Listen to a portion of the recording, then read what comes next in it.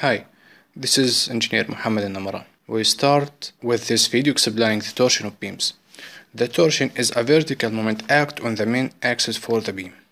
So in addition to the forces of the shear and the moment, the beam can be exposed by the torsional moment, torque. This torque will result in the presence of the shear stresses that may interfere with the shear stresses resulting from the forces of the shear. Thus, we conclude that the shear stresses on the beams are produced by shear forces and torque. When the beam revolves around its axis, section within this beam will not rotate in the same angles. So, there will be friction between the adjacent sections. Therefore, we expect the greatest stresses will be on the external parameter of the beam section. Okay. The question here, how well I can resist these stresses on the outside parameter of the section? We used to say that the vertical legs and the stirrups were resisting the shear forces that acting on the beam. And we will take the number of vertical legs in the stirrup for resisting the shear force into account. But with regard to the torsion, it is different, because the stresses inside the section are very small.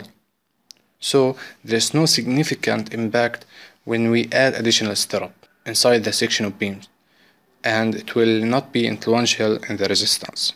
So with the outer stirrup we resort to something else so that we can resist the stresses resulting from torsion.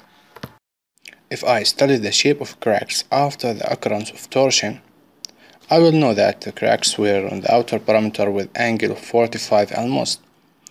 It is known to resist cracks in sections. We use reinforcing bars, but cracks occur on the angle of 45, and the presence of reinforcing bar perpendicular to the cracks is difficult to implement. Therefore, we can have a practicable solution.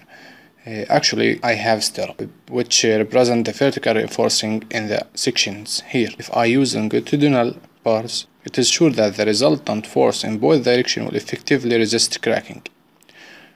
So, to summarize, to resist the forces of the torsion, we use stirrup on the outer parameter with longitudinal bars.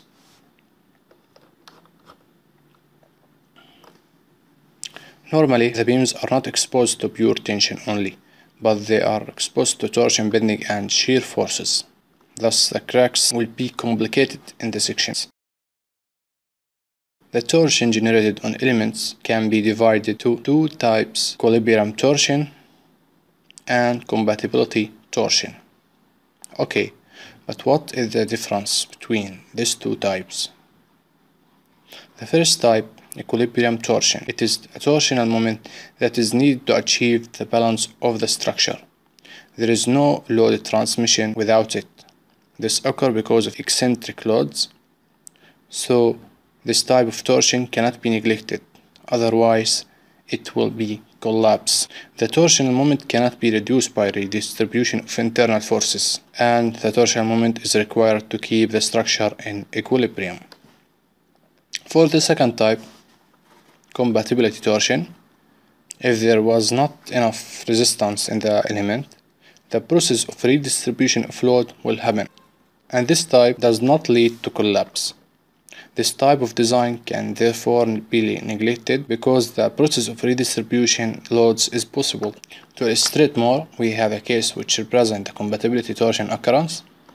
If the torsion is not considered in this case, the structure will not collapse, but the loads will be redistributed.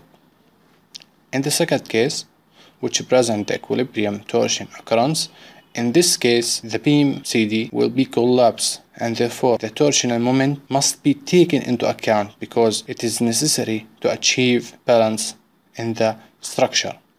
So, if we neglect the torsion here, the beam CD will be collapsed. Okay, we'll stop here and we'll complete in the next time. We'll study the equations of American code, and then we will review the torsion to be ready for design questions. Please feel free to contact with me in any inquiry. Goodbye.